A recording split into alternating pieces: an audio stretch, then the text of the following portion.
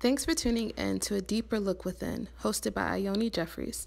Please help us welcome our first guest, photographer Kennedi Carter. Hello, beautiful. How are you? Are you chilling? I just woke up probably like 20 minutes ago. Really? Mm-hmm. That's awesome. You sleeping in. Is that what you've been doing? I don't have nothing else to do. That's some real shit. Okay, so starting, we want to know, how did you get started in photography? And, what are your other art forms, too? What other ways do you like to express yourself?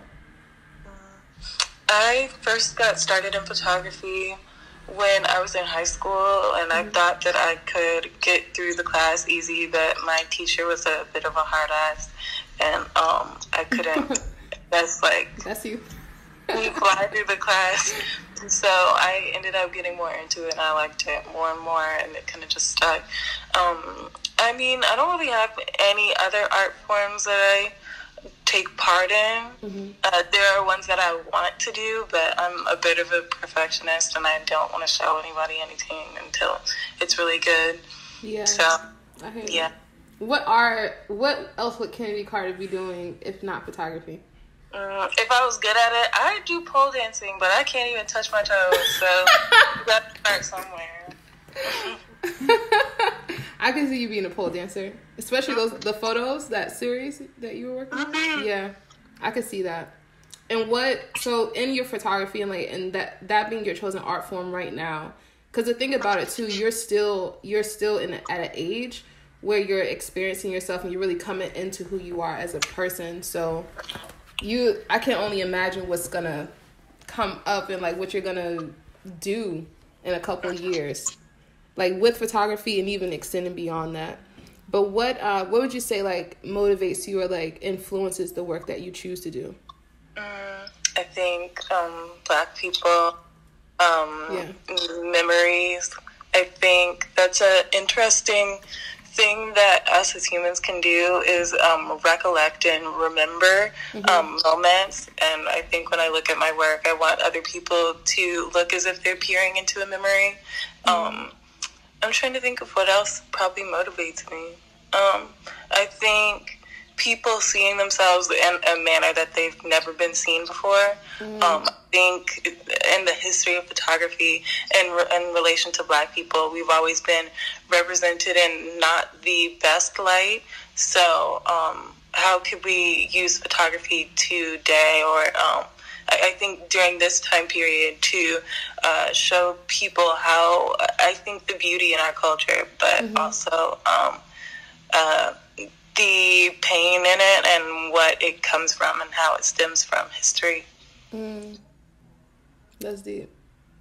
Yeah, you definitely convey that in your work time and time again, which is what I think separates you from so many other people who are in the same profession as you, and why you've had so many accolades even come. And just knowing you personally, I know that you don't care about the accolade part of it.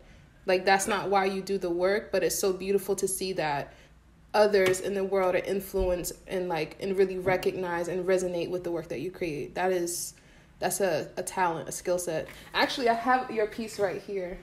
Right by the TV. Oh, yeah. I bought it, I think I bought it from you last year. But that's my favorite piece of yours. Well, one of them. It was my favorite piece at the time. Now, I don't even know. So I wanted to, speaking of other people really resonating with your work, we wanted to talk more about your experience with Vogue, and not even just with Vogue, but with any of these larger platforms that recognize you. What is that feeling like just being an artist who creates and knowing that even at that level they're seeing this and going wow, this is something that's new, this is something that's innovative, we haven't seen this before. I think it can be very dope. It can be very touching, but I feel at times, living in a smaller town, it can feel almost I don't know, I have a weird imposter syndrome sometimes.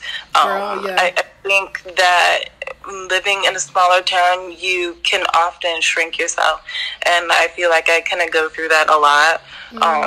Shrinking and minimizing my accomplishments. I think that, I don't know, I think it could be really cool, but when I reach this accomplishment, but I have to go seat tables at a restaurant, it can be very off-putting. But I mean, I don't know. I think that's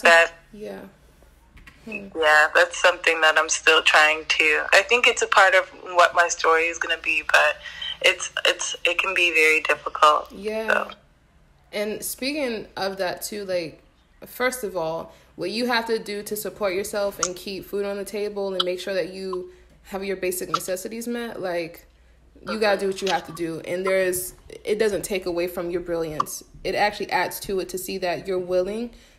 Girl, you don't even know. There's so many people who they won't do it because of the ego portion of it. The fact that you can go beyond that and you can still, like, live in it. And I want you to talk more about how this moment with COVID-19 being out and, like, really placing all of us in a moment of rest, what ways have you been resting or, like, just really coming to peace with yourself? And what are some of the things that you are wanting to, like, work on during this time or work through?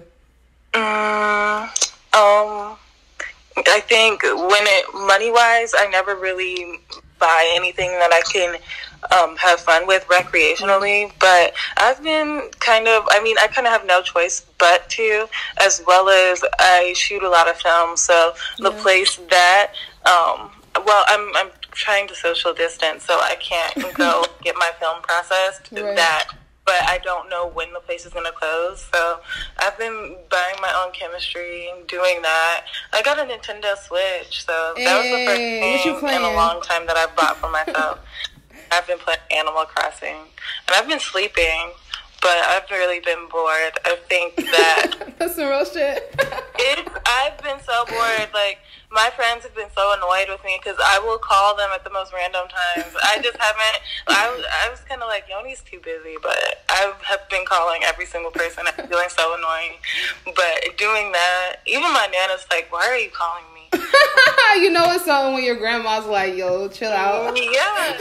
But that Nintendo Switch has been very fun. I've just been resting and trying to keep up with rest. I think living in a capitalist society when money is not the center of your attention, especially during the week, because time is really money. You feel as though you lose your purpose. So I've kind of been grappling with that as well. But yeah, same, girl, same. And, like, having, for myself, like, I've had all of us have, everything that we had planned has been canceled, like, everything. And as an artist and as someone who, like, in doing, like, curatorial events and helping other people with it, that is how I support myself, like, day in and day out. So I really have to rely on my friends, my family right now to, like, help me get through this moment. And thankfully, like, some of these artist relief funds, I applied to them. I haven't received anything as of yet, but I'm like, to know that I'm not the only person going through this, that it is like a pandemic, even more than just the virus itself. It's more of, like, the effects that it has economically. That's rather off-putting for everyone. But again, I think having, like, that share and unified, like, okay, I'm not the only person going through this, can make it more bearable in a way. Because there are still moments where you're like, damn, like, I know for me, I have very literal moments of, like, how am I going to eat? Like, and right now I'm fine, but there could be moments in the future where I'm not. And being financially insecure is just, it makes you feel like your worth is tied up in it, so it makes you feel worthless. But you just have to, like, keep pushing and, like, keep at the forefront, like, hey, there's nothing I can do to control this. This is completely out of my control, which means that something's gonna happen for me in a way that it needs to, and kind of, like, leave it there.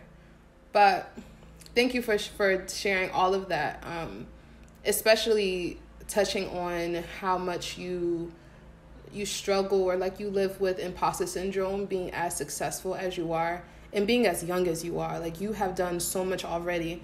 And I know I speak for myself and countless others. We can't wait to see what you're going to do with your career. We can't wait to see where you're going to go, what new discoveries will take place as you grow and as you have more life experiences. Because, like, you're here right now, and you have to have a job. But, girl, like, where you're headed, you're going to be fine. Outside of COVID-19, outside of... yeah. But I think the craziest part, too, is, like, we don't know how long this is going to last. So it makes it even more, like...